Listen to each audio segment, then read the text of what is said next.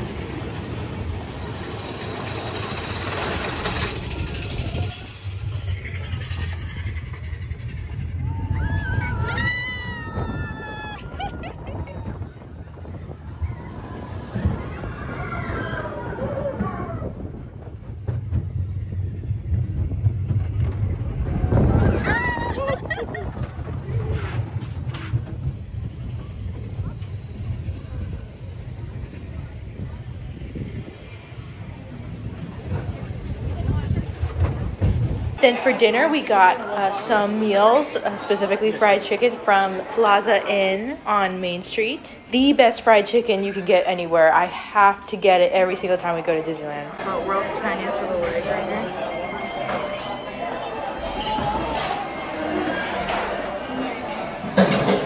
That's so good.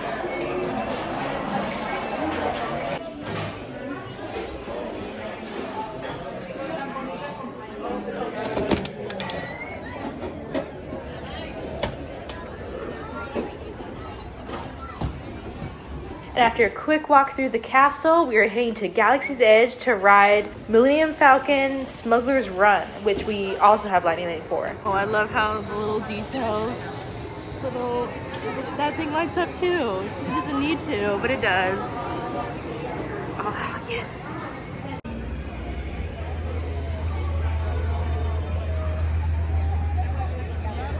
Oh, this is the group I've been waiting for, yes. Come in, come in!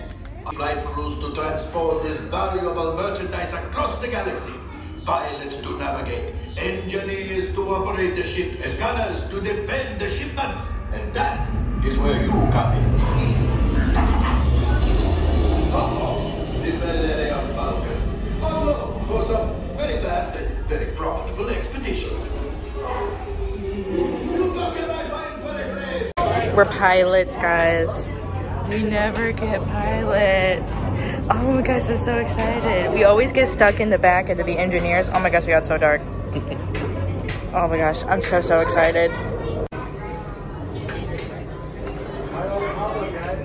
Because Christian and I are just the two of us, we never ever get pilot. We always get stuck with a bigger group, and so that's why we always get engineer, which is like in the back. So that's why we're super excited about this, because we finally get to pilot. The footage is so blurry, but this is Christian and I's point of view. I am working the left to right controls, and Christian is working the up and down controls, which are harder because it is reversed. But you can still see exactly what we're doing, and we got a really good score, so there's that. They've locked onto us. Take evasive action. Flight engineers, fire the harpoon. Now, guys, shoot the cargo free. You see, Just as I promised, my friend. Now that the resistance has was ending, maybe a bit something for Hondo. Pilots, line up behind the train so we can harpoon that last car. Now, shoot the train. Yes, keep mashing those controls. Think. Go, my friend. Yes. We got the goods here. I will grab it. You keep up to the train.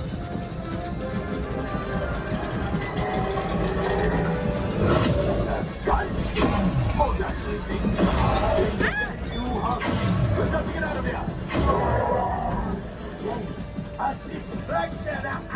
Fire the missiles at the train. Hurry.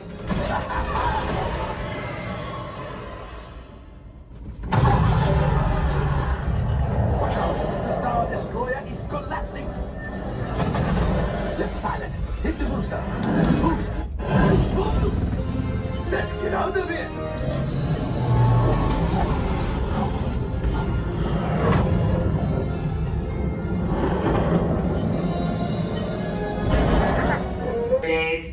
Better fix all that before the Wookiee sees it. After doing some evening shopping, we got back on Big Thunder and timed it perfectly so that we were able to see the fireworks while we're on the ride. It is something truly different and magical just riding Big Thunder Railroad while the fireworks are happening. It is so cool.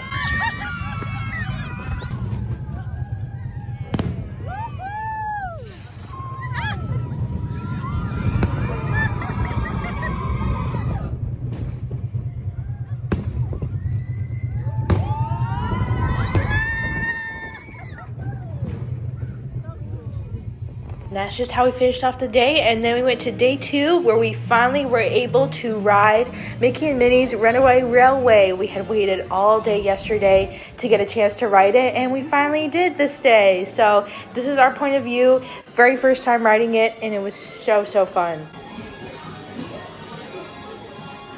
And then we have what Nana Renee drinks or uses drinks.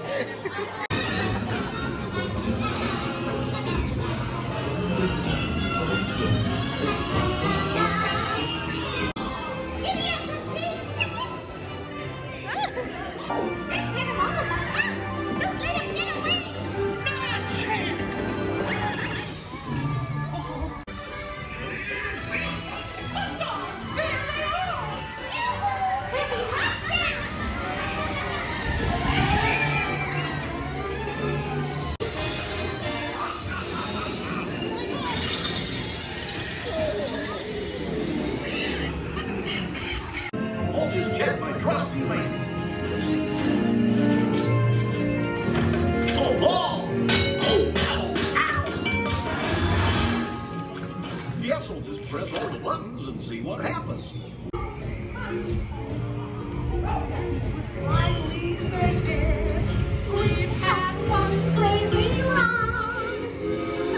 And after riding Runaway Railway, we were able to ride Rides of Resistance, which is my husband and I's favorite ride ever. It has a very special place in our hearts because we rode it for the first time together all the way back before we were even married. So yeah, this one also did break down at one point, but we were able to finally ride it. I didn't get much footage from this ride because the people in our little seat were a little obnoxious, so I didn't want to put you guys through that crazy audio. You could definitely tell it was their first time riding it, and they were just going absolutely crazy, just feral.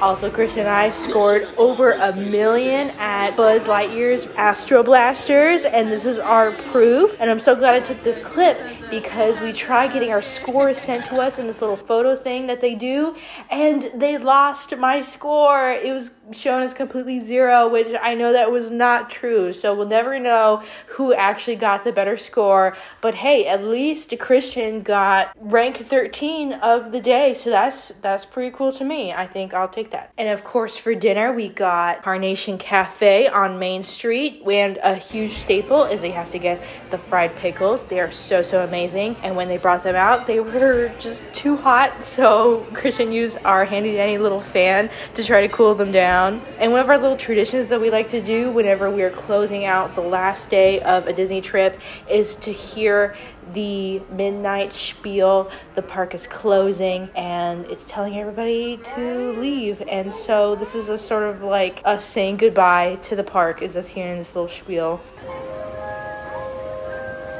Your attention, please. Disneyland has now ended its normal operating day. Thank you again for being our guests during the 100-year anniversary of the Walt Disney Company, and for being a special part of the magic we share, yesterday, today, and always. We hope that the memories you've made will bring you back again soon. Until then, good night, and we wish you a safe and pleasant journey home. So yeah, we're back home now, and what I wanted to show you guys was the merch that we ended up buying. It's no secret that I have like a very extensive ear collection. I probably have the most Minnie Mickey ears out of like anyone that I own. I keep a little collection in our bedroom, and so I usually buy at least one set of ears every Disney trip that I take, and this year was very unique because I ended up buying 2. Yes, it's true. As soon as I got there, we went shopping at Downtown Disney, I saw these churro ears. They're literally like sugar coated like as well, with like the little texture, covered in chocolate, with this like real pretty white sparkly bow. I had seen these online like a couple weeks ago, and I was about to buy them from the Shop Disney website, but I hesitated for like a day, and then boom, they were gone. So I got really lucky and I saw them there at the Disney store in Downtown Disney. My only negative I would give these is that they are a little heavy, so they might like be prone to fall off because of, I think, the more plasticky nature of them, but they are super cute. I'll put them on for you guys. Why not? No, I did not take the tags off, but I really should have, so that I could have worn them while I was over there, but I did not. Yeah, look at them. They're still pretty cute. I'm such a sucker for food-based Mickey ears, and that is pretty prevalent in the second pair that I got, which are these beignet ears. So yeah, they look like the Mickey beignets dusted with sugar that they quite literally sell in New Orleans Square in Disneyland. Yeah, so very much lighter weight than the churro ears. Like, there's a significant weight difference, even though they aesthetically look very similar, especially with that white sparkly bow.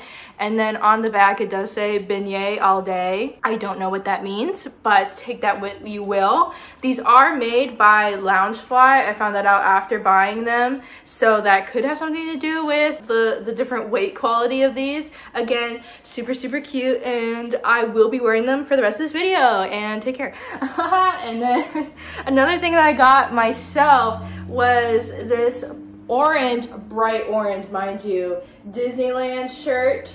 Let me take this sticker off. So this is probably like one of the first signs of Halloween at Disneyland, and I am a lover of Halloween. So yeah, bright orange. It has like the candy corn colors behind the Disneyland logo with a little witch hat on the D. I thought it was very simple, very cute. I do not have much like orange Halloween things. I always have black and white stuff, and so I thought that maybe this might be a nice like festive thing, especially for a future Disney trip I might be taking. Just a little hint. And then the last thing I bought for myself, I saw this online the week before we ended up going to Disneyland, and as soon as I saw it, I knew I had to get it, and it was quite literally the first thing that I did when I got there, was the Spirit jersey. I also have quite a few Spirit jerseys, but I don't have as many as ears because they're like $80 now, so I picked them very sparingly. And so these ones are black with the vertical white stripes on the second half of it, and then it has the little Jack and Sally on the front in the shape of a heart. So cute. I love them too. And then the back, it quite simply just has The Nightmare Before Christmas Tim Burton title on the back. Very simple, and I love that. I love the movie, and the ride is also great. and I'm a lover of black and white, so I had to get it. This is a very rare occurrence. Usually I don't buy this many things at Disney, but I just had to. What we ended up buying for my husband, he's just like always just gets new shirts, and so he saw this one, which is like this really cool like tie-dye-ish texture shirt. It's not actually tie-dye because the material of the shirt is very different, but yeah, it has the Indiana Jones logo, just Indiana Jones, no movie, no ride specific. With I also love the little detail of the Indiana Jones on the tag as well. Yeah, very good. Not that most breathable of material, I just mind you, but very nice. I really like that. And then another thing that he saw that he got very excited when he saw is this Greetings from a Galaxy Far, Far Away shirt. It's like this like reddish, orangey brown color. And yeah, we went to multiple stores trying to find it in his size because he is a men's medium, so it's kind of hard to find a men's medium. And so yeah, again, he's a huge lover of all things Star Wars. So many Star Wars things in his house. And then we ended up buying for our baby girl Marceline. Well, okay, we saw this and we knew that her like either sets of grandparents would so have bought this for her, despite her being quite literally a baby and not being within the age range for this. So that's why it's still in the box. We haven't opened it yet, but they came out with these like Barbie dolls that they're like these girls.